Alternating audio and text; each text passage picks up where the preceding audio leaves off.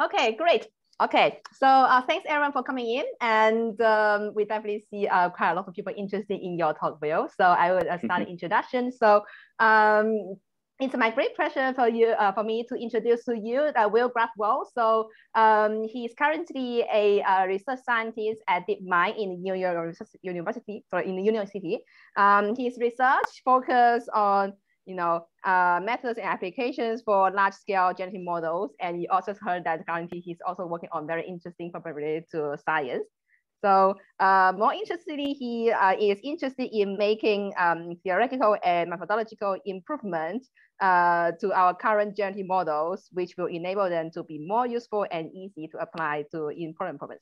So previously, Will did his PhD at the University of Toronto with David Dudenot and also Richard Zamel. And before that, he did undergrad in MIT. Okay, so today he will tell us, well, the original title is what EBMs can do for you and what you can do for EBMs, but maybe today the title is a little bit different, your brain on EBM model. Okay, so back to you, Will. Awesome. Well, thank you so much for having me. Means a lot to be invited, and yeah, hopefully y'all will find this interesting. So yeah, I'll just get into it. There we go. Yeah, so the focus of this talk is going to be two of my more recent works on energy-based models. The first will dig into a large place where we can apply them to address some very sort of large and important problems in machine learning. And then the next will be more into technical details of how we can improve them and make them easier to apply to a wider variety of problems. And so at its core, an energy-based model is a model for a probability distribution, similar to a normalizing flow or a variational autoencoder or a GAN. But energy-based models parameterize the probability distribution in a fundamentally different way than those approaches do. So we parameterize the distribution using an energy function, which is really just some function that maps from the data to a single unconstrained scalar value. And this represents the unnormalized negative log probability of the distribution that we are trying to model. And so we can see here that we ignore the normalizing constant of this model, unlike things like normalizing flows, for example. But we can see that the normalizing constant can be derived implicitly from this energy function. So it's not necessary to have a fully normalized model to properly specify this probability distribution. And energy-based models have been very popular for quite a long time to model systems in the natural sciences, in physics, chemistry, biology. And this is mainly because of a very strong connection between the energy function and physical, thermodynamic energy of systems. Like we can find molecules like to live in low energy states, which is, which we see as being like a high probability event. But beyond the natural sciences, energy-based models have been very important to the history of machine learning. Some of the first ever successful generative models for high dimensional data were energy-based models, in particular restricted Boltzmann machines, which were widely studied in the 80s, 90s, 2000s, most famously by guys like Jeff Hinton. And restricted Boltzmann machines are energy-based models over sort of an augmented space of visible and hidden units with a very simple energy function. And I think one of the neat things about EBMs is that you can represent a very complex amount of uncertainty using such a simple form for this energy function, which is particularly interesting to me. And so energy-based models, while they were very popular in the 90s and early 2000s, they sort of went out of favor as other types of generative model that were successful were introduced, particularly things like variational autoencoders, GANs, and normalizing flows. And this is because those models get around many of the difficulties that arise when you do work with unnormalized probability distributions that I'll get into later in this talk. But over the past few years, a number of advances have been made, which have sort of enabled them to rapidly shoot back into the mainstream. And they've been able now to scale up to large scale images, audio, and biological systems, a lot of very interesting domains. And now they're, I would say, a competitive class of generative models along with flows and VAEs. And as well, diffusion models, which are highly related to energy-based models, have become wildly popular in recent years. Yeah, so like I said, in this talk, I'm gonna discuss two works. First is from a few years ago, which is focused on applications of EBMs, or ways we can exploit their unique properties to address some problems that other generative models can't.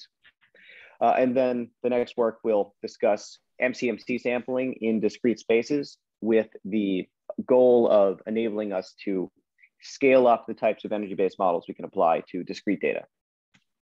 So the first work I'm going to talk about is called Your Classifier is Secretly an Energy-Based Model and You Should Treat It Like One. And this was presented at ICLR 2020. And it was done with co-authors from the University of Toronto and Google Brain. So I think if you ask people why they work on generative models, or people who do work on them, they'll probably give you, a list of reasons. And for me, the things that drew me to the space were that they, present a pathway for discovering latent structure that's hidden in high-dimensional data. They can easily be trained on unlabeled data, which is difficult when you're out in the real world and data, labeled data is expensive. But also, very interestingly, learning a generative model or learning a good density model for our input data can be used to address many different downstream problems, which are currently addressed by sort of hand-tailored approaches for each individual task. And so generative modeling is sort of a nice umbrella that we can maybe focus on. And then all these other nice properties will kind of come automatically once the generative modeling part is addressed or improved. And so in practice, a lot of progress has been made in the field of generative models over the past few years. And most of this has been driven, I'd say, by two separate things. The first is improvements to likelihood. And the next is going to be improvements to sort of qualitative measures of sample quality, things like Fréchet inception distance, inception score, a lot of the metrics that were kind of developed when GANs were kind of popping up into the scene. And I would say that the results and the progress has been tremendous, but I think within the mainstream generative modeling community, there's been a little bit less of a focus on how we can use these models to address all of these interesting downstream applications that do motivate most of us to work in the space. And so we can think of a couple very important applications of generative models that can be addressed very simply once we have a nice model. So for out of distribution detection, which is the ability for a discriminative model to predict when it's being given inputs that are different from its training distribution, this would be very important if we wanted to, say, deploy some classifier out into the real world and then be able to make informed decisions on new data. So the way we can address this with a generative model or a likelihood model is we train some P of X model on our data, and we evaluate the likelihood of all of the inputs we're given. And we can define some threshold and say if the likelihood of an input is sufficiently low, probably that's from a different distribution than we trained on. And then we can just reject it or refuse to predict on that. Similarly, for building robust models, this means building models that will predict reliably, even if given examples from a slightly different distribution than we trained on. We can also address this with a density model. And we can do this by training a density model. And then if we're given some input that may be out of distribution, we can perform some optimization procedure to find some nearby input that has sufficiently high likelihood, and then classify this input instead. And this approach currently, I believe, is still the state-of-the-art method for adversarial robustness on small scale data like MNIST. So this is something that's been demonstrated to work in the past. Unfortunately, though, what we find generally is that when we try to apply generative models in this way to applications like this, they tend to not perform very well compared to these sort of hand-tailored methods for each of these tasks. And so for out-of-distribution detection, one thing we observe commonly is that very often these models assign much higher likelihood to wildly out-of-distribution examples. And that kind of defeats the whole purpose of what we're trying to do here. And if you look at the state-of-the-art approaches for this task, they're mainly based on repurposing existing parts of discriminative models and performing like statistical tests on their upstream features, for example. And for building robust models, like I said, the approach I mentioned works quite well in the small scale, but on even slightly larger scale data, the current generative modeling approaches tend to degrade very quickly and are wildly outperformed by, again, hand-tailored methods for this task, notably adversarial training and randomized smoothing, things like that. And so, natural question would be, why is this the case? And there's a number of possible explanations. One could be that our current generative models simply are not flexible enough to fit the data that we are interested in working on. And they just will not perform well at these tasks until we get them to that level. But it also could be that, so as generative modeling has become its own community and its own field of study, the architectures that we use to specify our generative models have diverged notably from the architectures we use to define our discriminative models. And it could just be that these additional restrictions we need to place on our model architectures to make them generative models just perform worse at these discriminative tasks of interest to us. And so even if there is some benefit from using our generative model, that might be lost in the decrease in discriminative performance from these weaker discriminative architectures that we're forced to use. And so it's this issue that, that I was interested in exploring, and I found that energy-based models and their unique properties open up a lot of doors for us to address it. So, like I said here, the energy-based models, to define them, all we need is this energy function. And it can really be almost any function we want. And because of that, it's incredibly easy for us to incorporate known structure, or we can use a parametric model architecture that we know performs well at the downstream tasks that we care about. Of course, this does come at a cost. And in general, it's intractable to compute or even estimate the normalizing constant of these models. And it's also very difficult to draw approximate samples. We need to rely on approximate techniques like Markov chain Monte Carlo. And so to train or do parameter inference in these models, since we can't easily compute likelihoods, we need to be a little bit more clever if we want to train them to, say, maximize likelihood. And so the most popular approach, I'd say, throughout time to do this is not to compute the likelihood and backpropagate, but to directly approximate the gradient of the likelihood. And we see that while log p of x does not have a nice form, we can write its gradient with a more simple expression, as we see here. And we see this involves now sort of the expected difference between the gradient of the energy function evaluated at the data and evaluated at samples from our model. So we see here, this is an expectation over the model distribution. So we could come up with a Monte Carlo estimator for this using a fixed number of samples from our model. And this was the estimator initially proposed to train product of experts models and restricted Boltzmann machines, where MCMC sampling was used to generate these samples.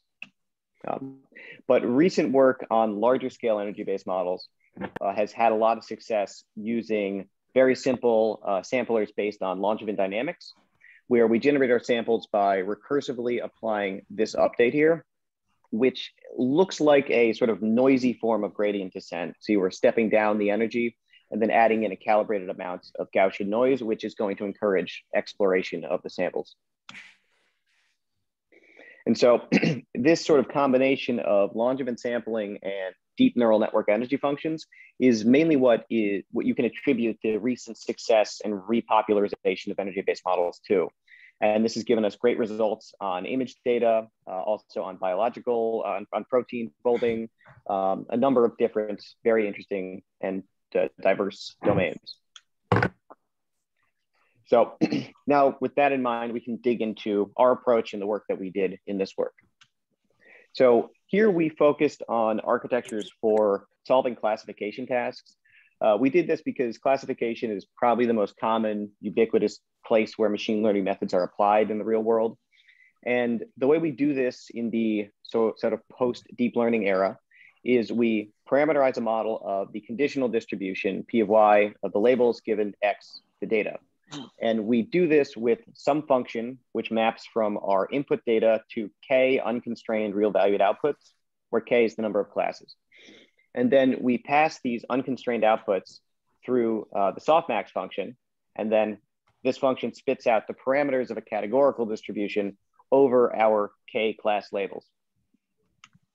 But this function that we're going to use here, this is our function. We can do whatever we want with it. We can define what these outputs, we can define these outputs to mean anything.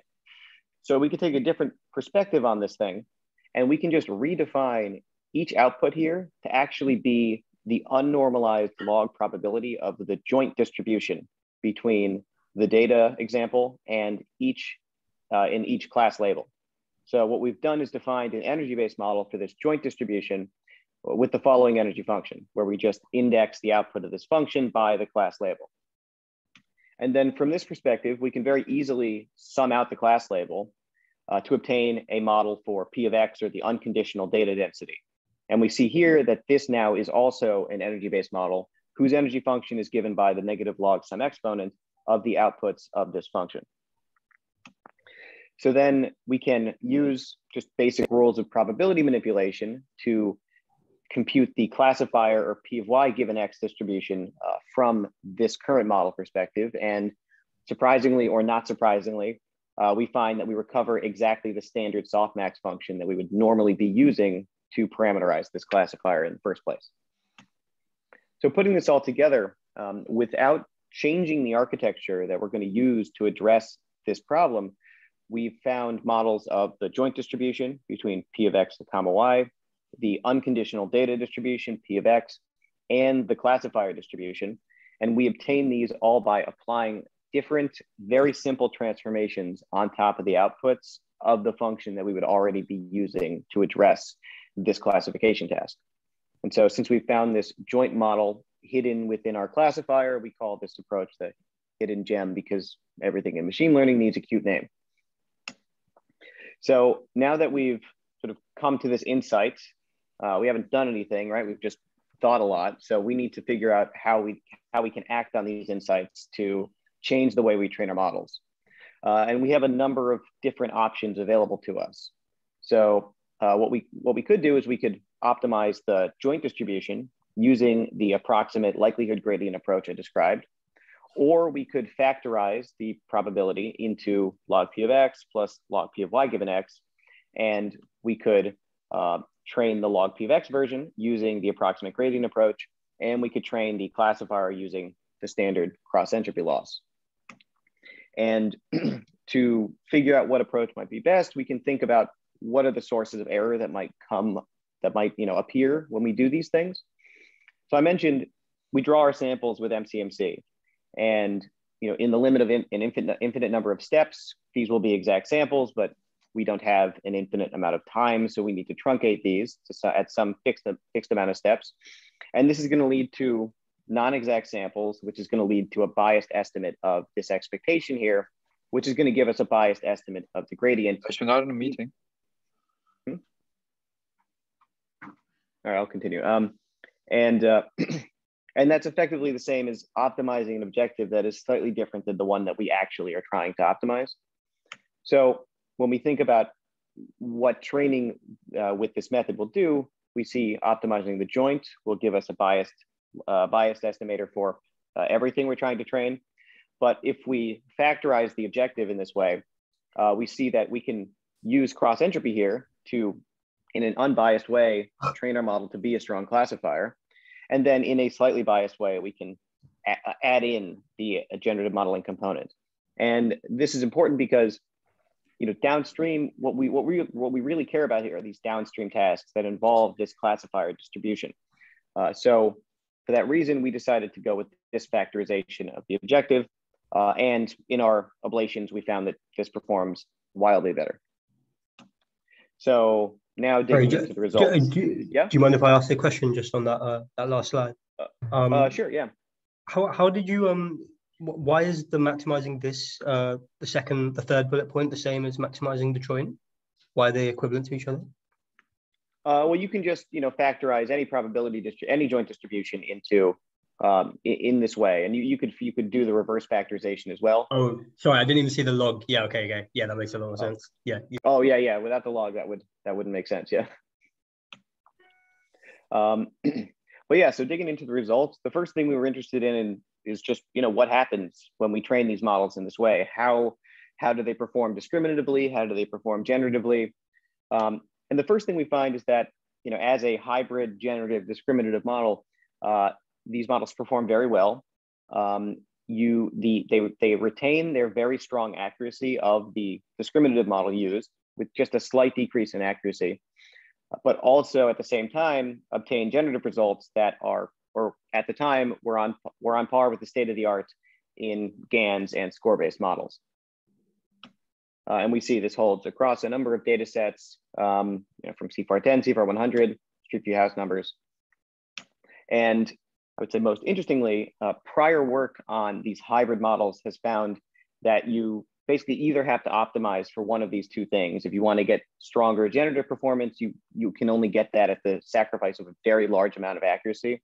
Or if you want stronger discriminative performance, you're going to take a serious hit to your generative modeling performance. And we found that our models performed very close to the best single purpose models, whether that be discriminative or generative. So now into I would say a potentially more interesting result, which is more related to the discriminative applications of these models. And that's in building more calibrated models. So one thing that's, I think, been pretty well known is that as deep neural networks have gotten more accurate over the years, they've also gotten significantly less calibrated. And what this means is that the predictive uncertainty doesn't mean as much. Like ideally, if our model outputs class 1 with confidence 0.9, we would like it to be correct 90% of the time. And most neural network classifiers tend to be very overconfident. They tend to output everything with like 99, 100% accuracy, but they still make mistakes. And this is problematic when deploying these models because it doesn't give the end user or the engineer deploying this any ability to make rational choices about whether or not they want to make unconfident predictions, for example. And one thing we find is that by adding this EBM training with GEM, we greatly improve the calibration of our classifiers without significantly hurting accuracy. And unlike other approaches to improving calibration of these models, ours requires no additional training data. So we can see here some calibration histograms for our baseline models and our GEM models on CFAR100. And we can see that, so this is a histogram of model confidence to accuracy. So what you'd like to see is a perfect diagonal line here. And we can see that the baseline is very poorly calibrated, wildly overconfident, but training with GEM leads to much more correctly calibrated models, which downstream would be much more useful to an end user. So the next thing we looked into was out of distribution detection. So, we have this now strong generative model, strong P of X model, but we also have a strong classifier. So we're able to exploit the P of X model for out of distribution detection, as well as, we could easily apply a number of the other techniques out there based on discriminative models to do this. So what we found is that using our likelihood, the energy from our model for out of distribution discrimination was considerably more successful than other types of generative models. So what we've done here is we've plotted histograms of likelihoods for in distribution and out of distribution data. So in green, out in red. And we would like the green to be further to the right than the red. And we can see here, looking at glow, this is a very common example of the issue I mentioned earlier, where our out of distribution data has much higher likelihood than our in distribution data, meaning that our any likelihood-based predictor would wildly fail at this. We also see that on some very different data sets like CFAR100 and Celeb-A, the likelihood is not particularly useful at discriminating between in and out of distribution examples. But then when we compare that with the likelihoods from our energy-based models, we find that they are actually much more discriminative. And we see that we can actually get a positive correlation between in and out of distribution data across Street View House numbers, which is a notoriously difficult example, and even more closely related data sets like CFAR 100 and CELEB-A. And we were also able to derive a new metric for out of distribution detection, which exploits the gradients of the energy function, sort of motivated by typicality. We found that, and that's on the right here, and we found that that led to very strong out of distribution performance. And interestingly, though, our typicality-based score does not work at all when you apply it to other models like flows and VAEs in autoregressive models. So one of the last things we looked into was adversarial robustness. And something we noticed in doing this work is that there's actually a lot of similarities between adversarial training. Yeah? But I thought P theta of X was not tractable because you cannot normalize it. Did I miss something? Oh, no. So this is, but we don't need the normalizing constant to score the likelihood of two different points, right? Understood. Thank you. Yeah. But yeah, so we noticed some pretty interesting connections between adversarial training and the approach we use to train our energy-based models. So for adversarial training, we take our input data X, and then we perform an optimization procedure to maximize some downstream network activation. So that's misclassification probability for standard adversarial training. And then we optimize the parameters of our model to then minimize this activation at this new point. And when we do the approximate likelihood gradient approach, we're going to generate or optimize via noisy gradient descent an example which maximizes this downstream network activation, here the energy or the negative energy. And then we're going to optimize the model to minimize that exact activation at that data point. So there's a similar flavor here to what we're doing. And we thought this might explain some prior results on why energy-based models have been shown to be somewhat useful for this. So we found actually that training with GEM leads to notably improved adversarial robustness. So we can see here with respect to an increased attack size, our baseline models are quite poorly robust. Small attacks will decrease accuracy to 0. But training with GEM leads to a notable improvement in robustness. And we also found that we can sort of apply that approach I described earlier using the MCMC sampler of our model. So we can take our potentially off distribution example and then run a few steps of MCMC to get us closer to the data manifold. And then we can classify that example instead. And we found that just applying one step of this, as you see here in green, or 10 steps in red, leads to further improvements in adversarial robustness, which we thought was a quite interesting result. And actually these robustness results were at the time better than the state-of-the-art adversarial training. And actually, I should say, further work has pushed this even further and demonstrated, and actually, I think still to this day, one of the strongest performing general approaches for robustness is based on energy-based models. So to understand this a little bit, understand why this works, we can generate a different kind of adversarial example where we start from random noise and then we optimize, we backpropagate it to the pixels of an image to generate an image that will be classified confidently as a car with greater than 90% confidence. And so when we do this with a standard baseline ConvNet, we find that we generate nonsense. But all of these examples are going to be classified confidently as a car by a standard ConvNet. And then we can also do the same thing on an adversarially trained model. And something different happens. We see that there is something car-like popping up in here. But of course, these are nowhere near natural image statistics. But then when we do the same thing with GEM, we find that that car-like features arise, and also the image statistics are much closer to the data set. And we believe that this is related to the fact that we are tying the classifier logits directly to the log probability function of the distribution. So the last thing we looked into in a later work was semi-supervised learning. And in this setting, we can just train our log PVX model whenever we have unlabeled data, and then we can maximize the joint when we have labeled data. And we can see here that this leads to some very nice semi-supervised learning results and outperforms a very strong baseline like virtual adversarial training in a number of settings.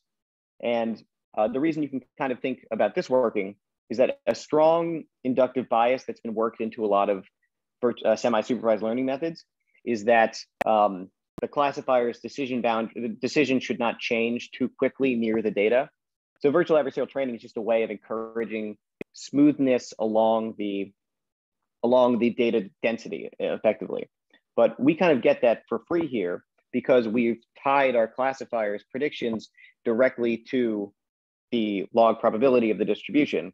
So effectively, the classifier is going to be encouraged not to change not to have its decision boundary in a region of in a connected region of high probability. So we find that this encourages the decision boundaries to lie in between our classes.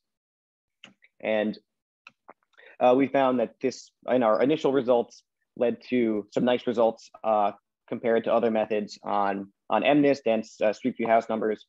And in a follow-up work that I'm not going to discuss here called No MCMC for Me, we actually improved these results considerably and got some very strong results on semi-supervised learning for tabular data. But so, doing this work for me, this was my first sort of large-scale work in the space of energy-based models. And I ran into so many difficulties. I mean, it really took me a year of solid work to develop any intuition about these models, or having any success in getting them to train. And that's because, if you have some experience in generative models, all the tools you are normally used to using to build intuition about your models are not available to us, because we can't compute exact likelihood, so we can't use likelihood to train or to evaluate our models. It's very hard to diagnose issues or to understand why something is going wrong because we don't have any good metrics to track our progress. And it's also worth mentioning that this approximate maximum likelihood training procedure is very unstable. The bias can be quite large, and the parameters of your sampler and your optimization need to be tuned like really perfectly, or else no learning is going to happen. And most popular metrics for evaluating these models are based on things like annealed importance sampling, and that involves MCMC. And MCMC, as I'm sure some of you know, is very difficult to work with, very difficult to tune, and so that can complicate things greatly. And that these difficulties were very important in motivating some of my later work on exploring alternative ways to train energy-based models and alternative ways to evaluate them to make them potentially easier to work with. So I'll just do a quick thanks to my phenomenal co-authors here. And I can move on to the next thing I'll discuss, or if there's questions, I'm happy to take them now. I had one question on kind of how you managed to gain an intuition for these models in. So like, does the latent space have a similar structure to VAEs or GANs? And I guess kind of a follow-up related thing is how dependent is that on the actual choice of the energy function itself as well? Well, so one of the things in general that I think that I like about energy-based models is that they make the fewest assumptions about the data. And I think this can lead, when the models are trained properly, to, I think, much improved performance.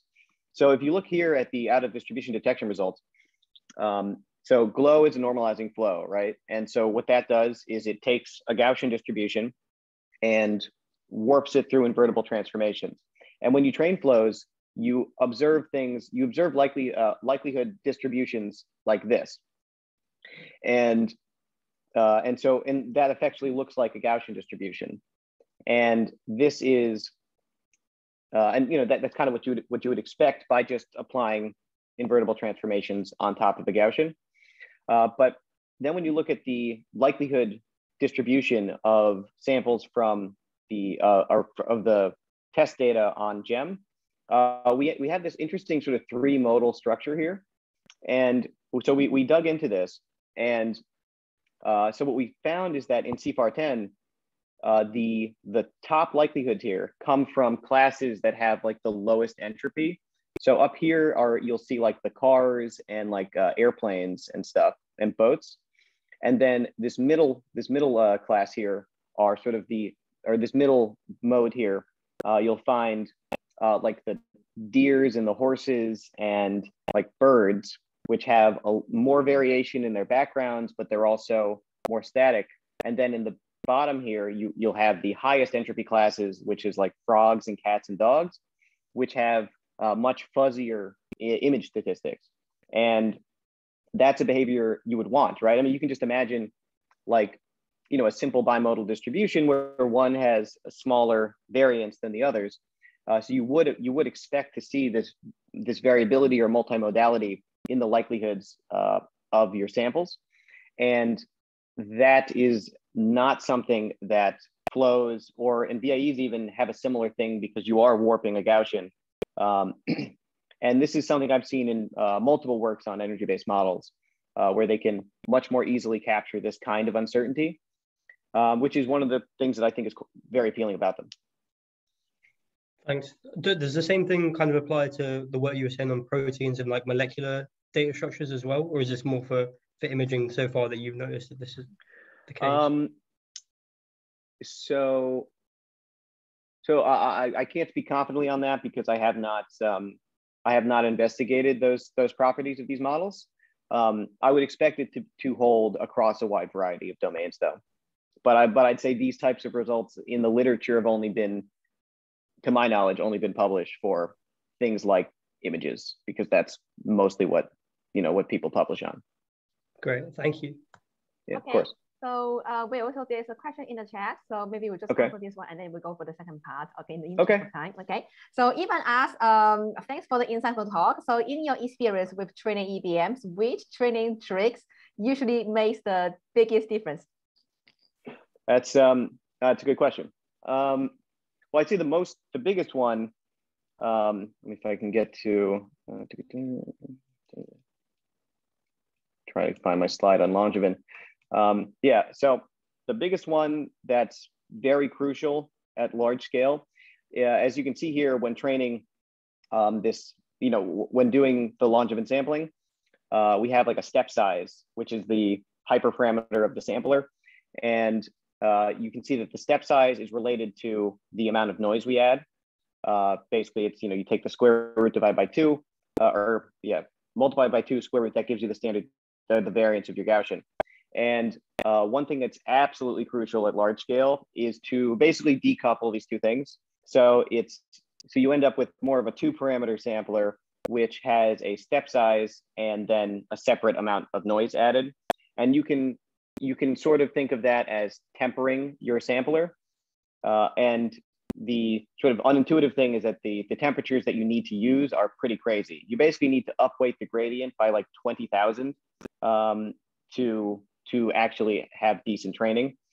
And so like typical parameters people use are setting the step size to be 1 or like 10 or 100. And then the amount of the standard deviation of the Gaussian noise is like 0.01. And that's for like image data. And that's one of the reasons why most of the large scale work you see these days on EBMs is focused on images, because people figured out good hyperparameters for the sampler on images, but those don't work on other types of data like tabular data, which is something I've addressed in some of my work. I'd say other things that people do. So one common failure mode of training these methods is that if your learning rate is too high, because you can sort of think of this training objective when you implement it, you're basically trying to maximize the likelihood of your data and minimize the likelihood of your samples. And so if you're training too fast, something that happens is that the likelihood of your samples just shoots down and explodes to negative infinity, and that leads to divergence. So there's been a couple of, so people commonly add like an L2 regularizer on the energy values to keep them more constrained to a reasonable range.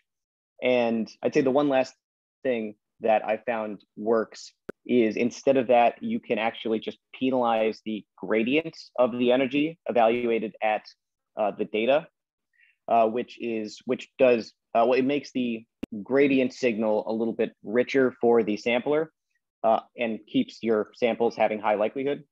but it also, and it can just somewhat simplify things. So regularizers on the energy or its gradient are useful, and tempering the samplers, I'd say, are kind of the most important ones that people use these days. Okay, and I would let's go for the second part.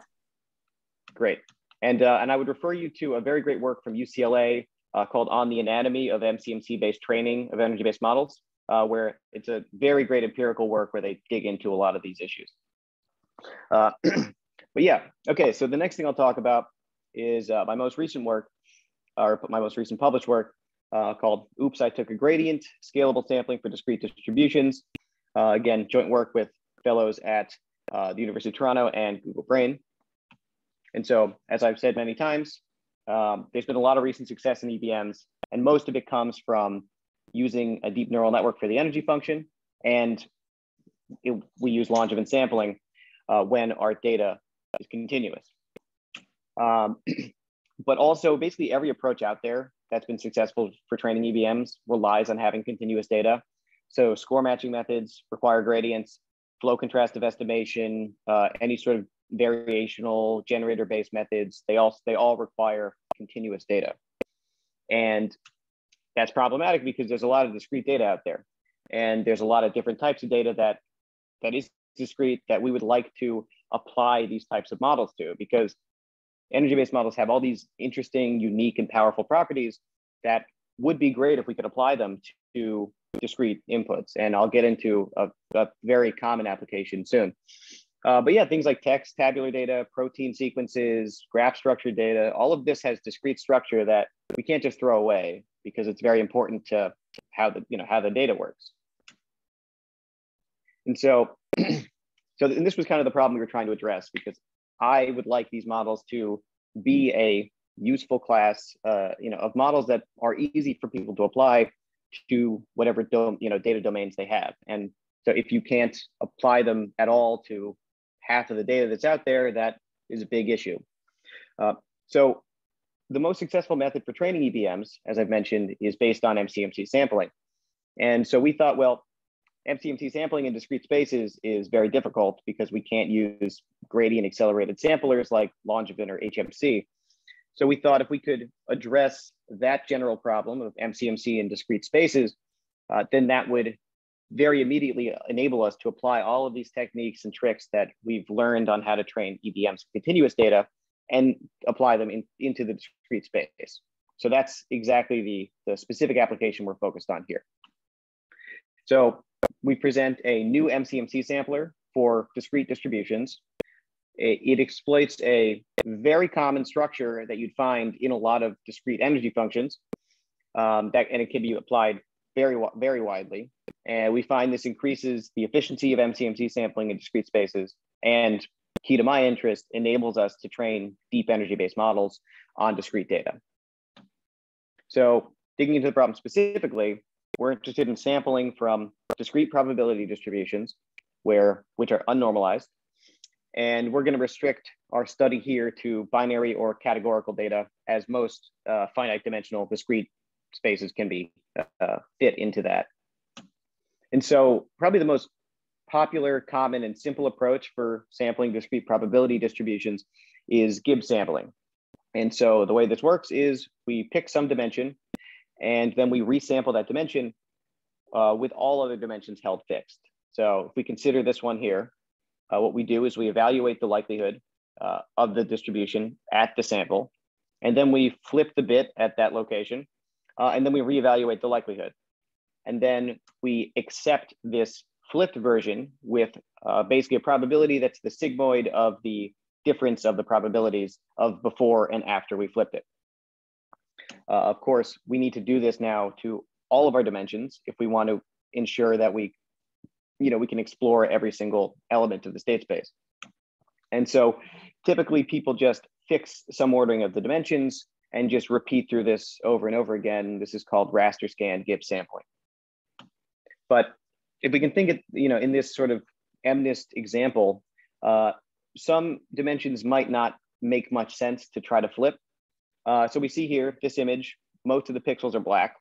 So if we pick a black pixel and we propose to change it, the likelihood is going to be a lot lower if we change it to be white, and we're never going to accept that transition. And we've just wasted all of the computation that we've done to achieve no result. Also, so if we propose a digit to change that's in the middle of some digit here, that's also not going to change because the likelihood that that becomes black, very, very, very low. So we can, thinking more intuitively about this specific example, the dimensions on the edge of the character are probably the ones that are most likely to be accepted if we flip them, because this distribution has, some smoothness in that direction. And so I ran some experiments on models trained on MNIST, and what you find is that when you do a raster scan, only about 2% of the variables change when you apply this. So what that effectively means is that you're wasting 98% of your computation, which is a large percentage of your computation.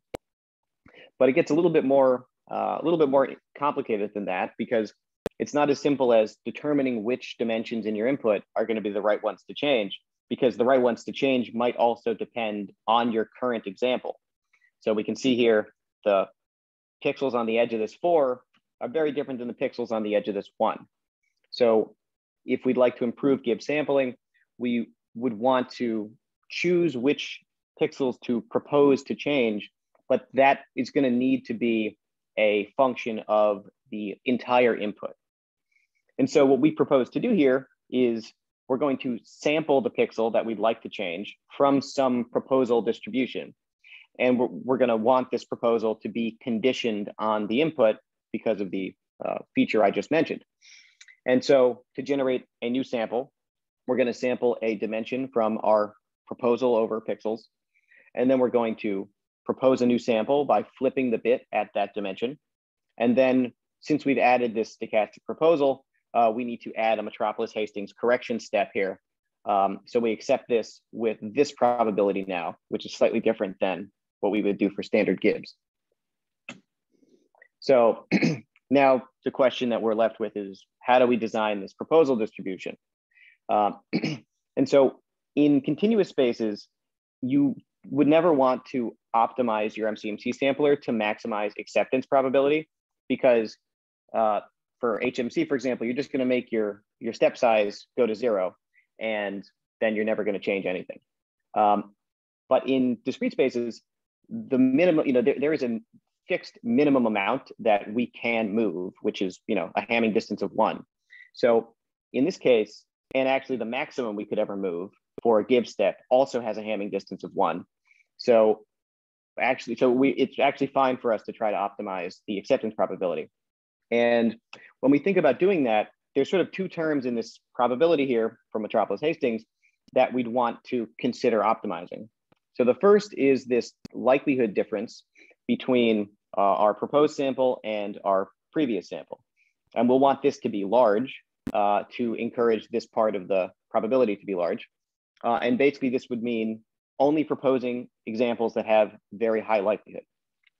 But the other term here, this sort of likelihood ratio of forward and backward proposals, this kind of has the opposite incentive. And this is going to encourage our proposal distribution to have high entropy.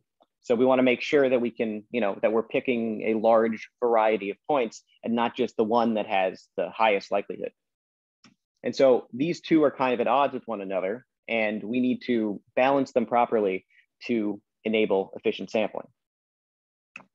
So one idea for this would be to let the probability of selecting a dimension be proportional to the amount that the likelihood increases or decreases if we flip that dimension.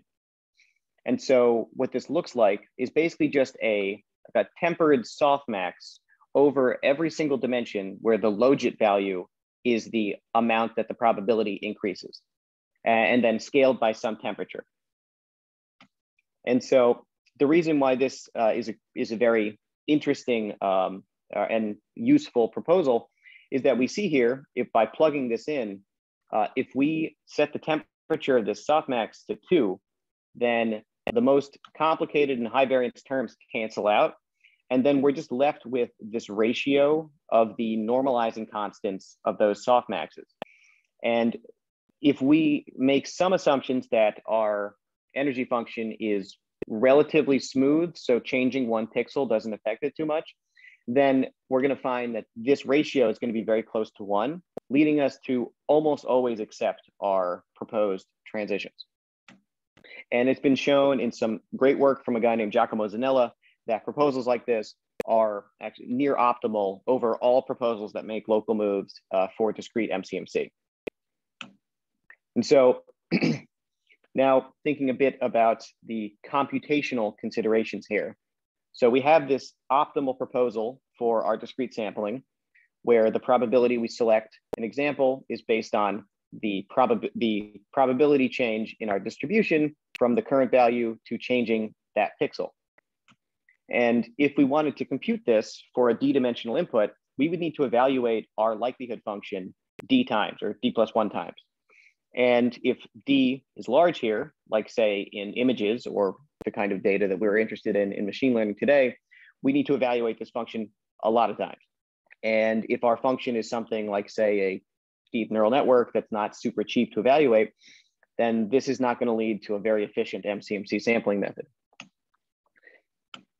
So with that in mind, we just looked at a wide array of discrete distributions, from some simple discrete distributions to some classical EBMs from the physics and biology community, to restricted Boltzmann machines, to hidden Markov models, to deep models. And these all have a wide variety of different structures, different applications, different types of data. But there's one thing we noticed that was really common, was that the way that they're often or most commonly implemented is as a continuous differentiable function that accepts real valued inputs, but the discrete structure in these distributions comes by restricting those inputs to a discrete subset of the possible values. So looking at the Ising model here, this energy function, xtwx plus bx, x could be any real value, that's continuous, but the way we implement this in practice is we restrict x to be plus or minus 1. And that's common for just about how every one of these distributions is implemented. And so what we do is we just we do the simplest thing possible. We use a Taylor series to estimate the values of flipping each bit from our current location, just a first order Taylor series. And we find that for binary data, we can, in parallel, using only one call to our function's gradients, we can estimate the probability of flipping every single bit in parallel in just one call to the gradient. And we can come up with a similar expression for categorical data that's just as easy to compute. And so we've gone from D evaluations to 1. So that's a nice improvement for us in high dimensions. And so that's basically wraps up the approach, which we call Gibbs with gradients. And so it's a new sampler for discrete distributions. So it's a Metropolis Hastings sampler where we have a proposal function, a proposal distribution over dimensions that we're going to propose to flip in our input. The proposal that we use approximates the optimal locally balanced proposal that you see here. We approximate it using a Taylor series evaluated on the sort of continuous interpretation of this discrete distribution's energy function. And so now we can proceed with our sampler, considering all dimensions, but only doing one call to our likelihood function's gradient. And so this is a simple and efficient sampler. And most important to me is that it has no hyperparameters that we need to tune, which, if any of you have worked with MCMC extensively, that's the holy grail of MCMC. So looking at this visually, so what we have here is we have some discrete target distribution. We're trying to move this ball around this lattice. But this distribution, just like many important realistic distributions that you'll work with, is actually defined by some underlying continuous function that we discretize to come up with the energy values. So what we do here is we push down into this continuous representation. We use a Taylor series to estimate the likelihood values at nearby discrete points. We use those to parameterize a proposal over local discrete moves. We sample from this proposal, apply Metropolis Hastings correction, and that's how we advance our sampling. In code, it's very easy to implement. I think the PyTorch implementation, this is even shorter. So, and just standard auto-diff methods and probability libraries will enable you to implement this in no more than 10 lines of code. And we find that, compared to, say, Gibbs sampling or other competitive discrete samplers, Gibbs with gradients leads to notably faster convergence and also just considerably less computation used. So here we're sampling from an RBM that I pre-trained using contrastive divergence. Here we have sampling from an Ising model for image denoising, which is a older school computer vision technique. And again, here, this is a data set with 100 by 100 images. So this is 10,000 variables. So that's a pretty high dimensional discrete distribution. So now getting into the stuff that I was really motivated by is using this to train energy-based models. So we can recall that we can estimate the gradient of the likelihood using MCMC sampling to estimate this expectation here.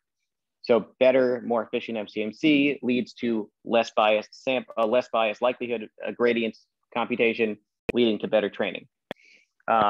So I'll quickly dig into two of our experiments here. First is on contact prediction for proteins using POTS models, and the next is deep energy-based models for discrete images. So protein contact prediction is a very big problem in computational biology. Basically, you'd like to learn from a sequence of amino acids which amino acids are going to be in contact when that protein folds. And you can recover this actually by looking at the correlations in the data between the amino acid pairs. And so what's commonly done is we train a POTS model, which is sort of like a categorical extension of the Ising model. And its energy function here has two parts. First, there's sort of like single site terms, and then we have pairwise terms, which basically score how each pair of amino acids interacts. And so the cool thing about this model is that the only way it can model the likelihood is through those pairwise or single site interactions. So what we do is we train a POTS model and we take a look at the strength of these interactions kind of viewed in a matrix. And then we can look at the small values that are near zero, and we can predict that there's no contact. And we can look at the large values and predict that there is a contact. And this is a very commonly used technique in computational biology today. But the POTS model is unnormalized, so we can't train it to maximize likelihood. So typically people use pseudo likelihood, which is a weaker estimator of the parameters of the model. So at the high level, what we find is that Gibbs with gradients greatly outperforms pseudo likelihood maximization and also outperforms Gibbs sampling for downstream contact prediction accuracy. And this is the case on a smaller protein. And you can see both of the maximum likelihood approaches outperform pseudo likelihood. But on this much larger protein, Gibbs sampling degrades in performance worse than pseudo likelihood, but Gibbs with gradients outperforms. And this could potentially enable this type of technique to be applied to much larger proteins than it's been previously applied to in the past. So the last thing I'll dig into is that I mentioned all the recent success with deep EBMs comes from using a deep neural network for the energy function. So, but that's not been possible before because we could not efficiently do the sampling. So here we train a ResNet energy-based model on binary and categorical image data. So for the binary values, the pixels are 0 or 1. And for the categorical values, each pixel is a 1 of 256-way softmax. And so thinking about this computationally, if we wanted to do one step of Gibbs sampling, we would need to evaluate the energy function 256 times. And that only allows us to change one pixel in the image. So it's 256 times the number of dimensions more efficient for our model. So this is like something you would never even consider being able to train using Gibbs sampling. And so what we found was that we trained a number of models on binary and categorical images and evaluated with annealed importance sampling. And we were able to outperform variational autoencoders on these examples on almost all of our data sets. And we also greatly outperform alternative or prior energy-based models and considerably outperform training our same exact models using Gibbs sampling with a comparable or with the same computation budget. It goes from pretty crappy results to pretty nice results. And Gibbs sampling was completely not possible on the categorical images because it literally is like 20,000 times more efficient to use Gibbs with gradients. And there's some samples from our models. They look pretty good, but it's small stuff. So don't look into it too much. But yeah, so I'd refer you to our paper for some additional results on energy-based models of text. Also, like doing structural inference in Ising models, and some additional experiments on just evaluating the MCMC sampler on its own. But yeah, so I think there's a lot of directions where this work can go. I think specific improvements for very large categoricals could be useful for sampling from text models. I also think that we could utilize some of these insights for discrete optimization. But also I think we could use the same types of ideas to generalize other types of discrete model training methods. And actually this was, I think there was an ICLR paper where they took our sort of gradient-based insight in our proposal distribution, and they used that to do ratio matching much more efficiently. And also there was a follow-up work to this, an extension published at ICLR, I think this past year, where they basically showed that by just resampling from the proposal multiple times before the Metropolis Hastings step leads to even more efficiency gains in sampling. So I think this work has, it's seen a fair bit of application since it's been published. But yeah, so I'll just say thanks again to my co-authors, and thanks again to everybody here for coming. Happy to take a couple questions. I think I went a little bit over time, so I don't want to keep you guys here if you got to run. But if there are questions, I'm happy to stick we around. started a little bit late after 3, so you're kind of just on time. So thanks Great. everyone for attending. So you feel free to leave, but you can definitely also ask questions if you have any. Yeah, this was yeah. I had sorry, were you going to say something?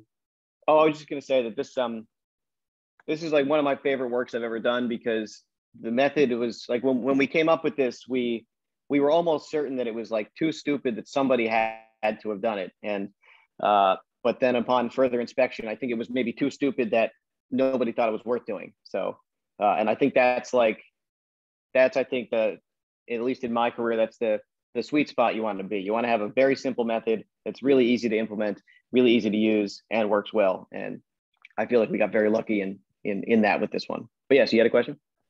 Yeah, no, I just want to say I really enjoyed that talk. It was super interesting. Thank you. And the one I wanted to come back to was that really lovely figure that you had, which I think was the like showing the map between the 4 distributions or something like that. There was one little bit that I didn't quite understand, which was in the this guy. Yeah, that one. Going from the second image to the third. So yeah, I don't get in why the X has the arrows coming out of it. Like what are those meant to be representing? So does each data point have gradients in different directions that then get mapped? Yeah. Okay. So so you're talking about this part here? Yeah, exactly. Yeah. Yeah. So so if we're at this point here, X, right? The only places we can move to are the places within Hamming distance 1. So that would be here, here, here, and here. So we just do a Taylor series approximation of the likelihood here, here, here, and here using the gradients. And so it's basically just, in this simple 2-dimensional example, we take the gradients and then we project it onto each of these vectors going out in each direction. And then that gives us an estimate for the probability there. Got you. Okay. Does that make sense? Yeah, I think so. I guess the thing that's confusing me is like how you manage to still go in like one direction, considering that you're now in a continuous distribution. Maybe that doesn't really make sense as a question, but that's the one thing that doesn't. Yeah, I mean, so like, with the Taylor series, right? You're approximating the value of some function at some point nearby to another point, right? So here's here's our starting point, and then we can choose the values that we want to approximate this function at, right? So and those we pick to be everything, all discrete points that are Hamming distance 1 away from our current point. And that's how we, yeah. Yeah. This is just an attempt to visualize what happens when you take this gradient and then sort of project it down onto this axis and this axis. It really is quite a nice figure as well. I feel like this is a thing. I don't know if you said that your supervisor, I think David Deepmind, and I noticed the same thing with like the really clear figure ones as well. Like they look great. That's probably the most valuable thing he taught me is that communication is wildly important in this field. People like pretty pictures, and they help. And I feel like the joke I always say about Dave is that when he does research, the first thing he does is the tweet about the paper, then figure 1, then the title, and then he does the research. And I found it's a useful technique, a place to start. Yeah, I mean, it's definitely working for me. It's definitely working for me. Thank you again. Yeah. No okay, problem. Great. So we also there's a question in the chat. So even asked, okay, so thank you for the talk. Do you have a go-to method for evaluating whether your EBM hyperparameters are good or not without having to measure downstream task performance? Yeah, that's tricky. So for training energy-based models, a useful heuristic for figuring out if things are working is looking at the relative energy values in training. So you have the energy values of your data and the energy values of your samples from MCMC, and what you would expect, and this is all very hand wavy, but this is how people do it. One way to know that things are working out is that you'll often see you'll want the sort of the average of this of the difference between the real and the generated examples to not be too big, not be too small. So you'll want that to be in a healthy range. I'd say, for like image data, you'll want that to be no bigger than like a couple hundred.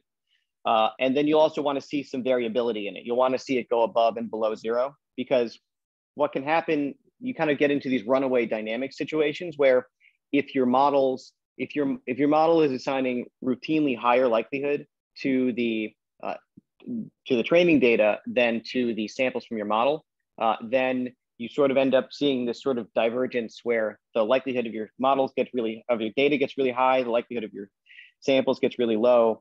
And it's basically like the optimizer sort of the optimizer overtakes the sampler. And so one way you can diagnose this is by looking at those differences in probabilities. And if they're not too huge and bounce above and below 0, that usually means things are going well. Yeah. Trying to think of other stuff that people have used in the past.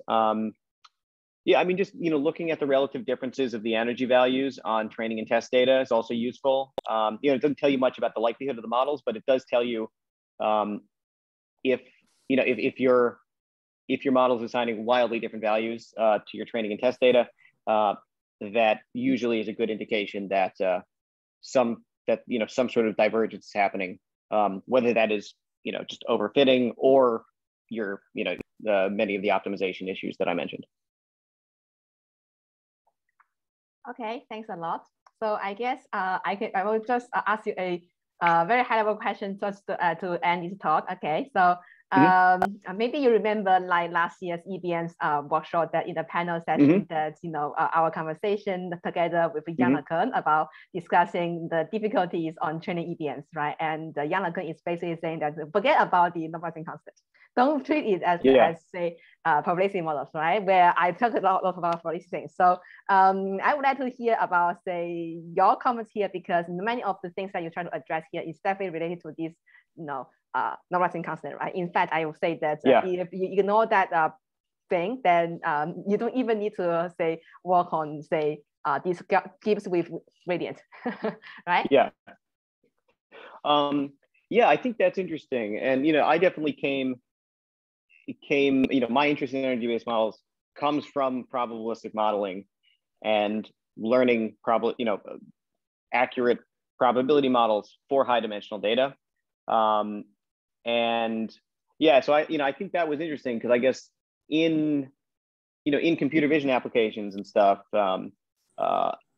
EBMs have they have a sort of a more broad use case where like in structured output prediction and things like that, a common way to do that is to parameterize some energy function and then just minimize it.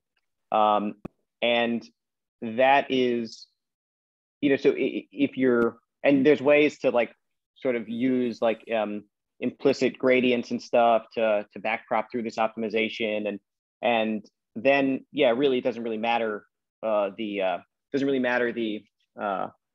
probabilistic interpretation of it.